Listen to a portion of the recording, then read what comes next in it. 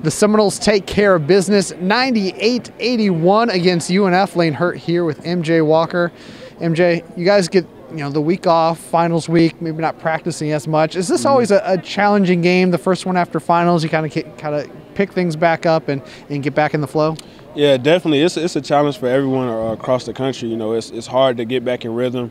A lot of people have finals. A lot of time being put into study and things like that. But we just found a way to balance that and continue to stay locked in on and off the court. So we fought through it tonight, and we're looking forward to the next game. How important was that run at the beginning of the second half to kind of push things out and kind of build that lead?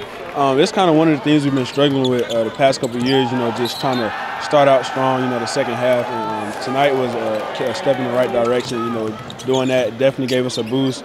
And that energy transferred, into the second group and for the rest of the game. So.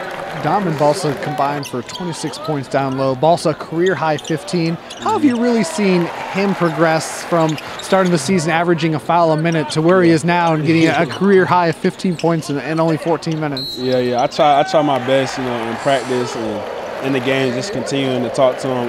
And I'm just proud of him, as far as they came, just from where they were and, just learning the system. It's a lot, for the system that we have. So I'm just proud of them, just continuing to stay on them, keeping them accountable, they keep us accountable, and they're going to continue to grow and be the players that they're supposed to be. So. UNF knocked down 13 threes, but only 4 in the second half. Florida State basketball has always featured depth. Do you guys have confidence that you can wear those teams down to where their legs are dying out a little bit in the second half? Yeah, we do a good job with wearing teams down with our depth, especially. But I think we got to still do a better job with just locking in on the scouting reports, not waiting until the second half, to kick it on. But I think just continuing. Coach does a good job with playing us and having trust in our depth and things like that, and we continue to be successful doing that. Christmas fast approaching. What's one of your favorite holiday memories with your family?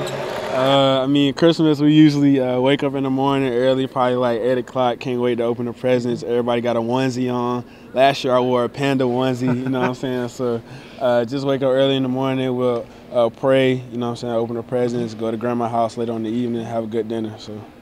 Perfect. Noles hit the road. They head down to Miami for the Orange Bowl Classic this weekend against South Florida. And then it's almost time for ACC play to ramp up again. One more non-conference game after that. But the Noles looking to finish non-conference season strong. For MJ, I'm Lane. Go Noles.